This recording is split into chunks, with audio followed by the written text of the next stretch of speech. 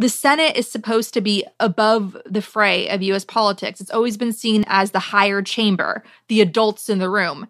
It's now a Breitbart disinformation echo chamber on the Republican side, clearly.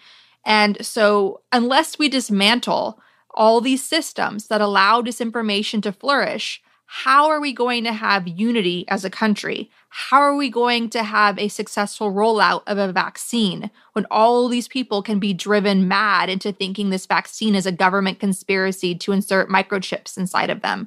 So what we're telling you is that, yes, it's a huge relief that Biden is president, but what you're going to see as he comes to power and as he starts making adult decisions and as he starts rolling out this vaccine that we need to take in order to save lives, save our healthcare workers, reopen schools, bring our economy back, you're going to see a rabid backlash against all of that. And you're going to see it driven by Trump and the cultish army that he has created.